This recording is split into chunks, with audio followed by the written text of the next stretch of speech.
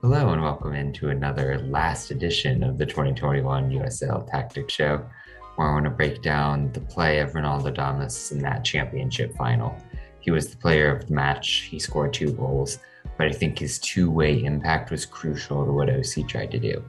So here you're going to see him really applying that back pressure, closing down on Wyke, roving around the box, supporting the defensive runs that his teammates are making.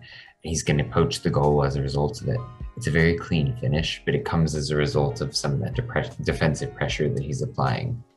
Here, there's a nice bit of interchange that goes along, but Damas's run is what opens up that side of the pitch in the first place. He probes really well, and when Forrest Lasso overplays, he's able to pause, take a step back, and finish so cleanly to really put OC ahead in this game. His impact extended in the offensive role further.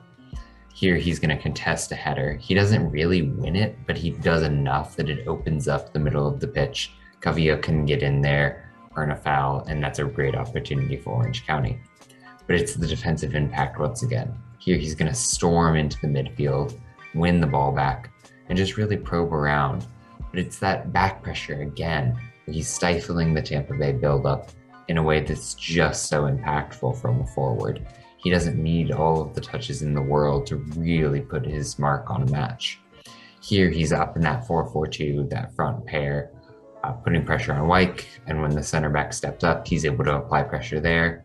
It leads to an interception, and the play is blown up for Tampa. You're going to see the map of actions for Damas here.